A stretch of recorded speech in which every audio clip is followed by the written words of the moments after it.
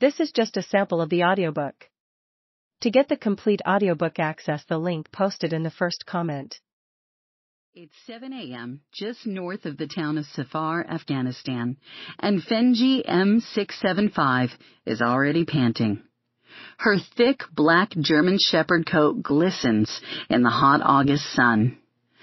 Fenji is out in front of 10 Marines, leashed to a D-ring that's attached to the body armor of her handler, Corporal Max Donahue. He's 6 feet behind her and holds his rifle ready.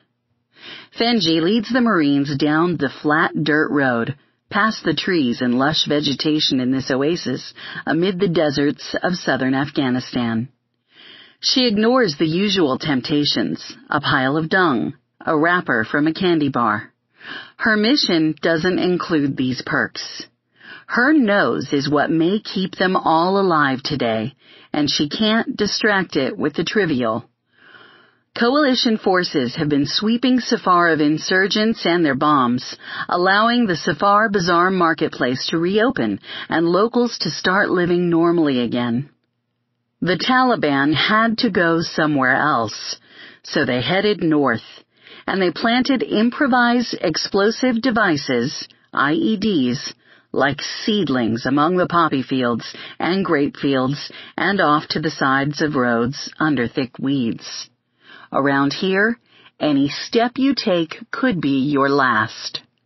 And that's why Fenji is in the lead, walking point. IEDs are the top killer in Afghanistan. Even with the highest technology, the best mine-sweeping devices, the most sophisticated bomb-jamming equipment, and the study of pattern-of-life activities being observed from remote-piloted aircraft. But there is one response that the Taliban has no answer for. The soldier dog, with his most basic sense, smell, and his deepest desire, some praise and a toy to chew. Seek, Donahue tells Fenji, and they continue down the road, leading the men from the 3-1, 3rd Battalion, 1st Marines. She walks with a bounce to her step, tail up and bobbing gently as she half-trots down the road. Every so often she stops and sniffs a spot of interest and, when she doesn't find what she's seeking, moves on. She almost looks like a dog out on a morning stroll in a park. Donahue, in full combat gear, some 80 pounds of it, including water for his dog, keeps up with her. Fenji stops at a spot just a foot off the side of the road. She's found something of great interest. Without taking her eyes off the spot, she sniffs around it swiftly, and her tail starts to wag. Suddenly, she goes from standing up to lying down, staring the entire time at the spot. The men have stopped walking and are watching her. Her wagging tail kicks up some dust. Everything is silent now. No more sniffing, no crunching of boots.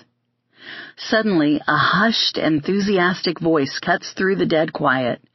"Fenji, that's my girl!"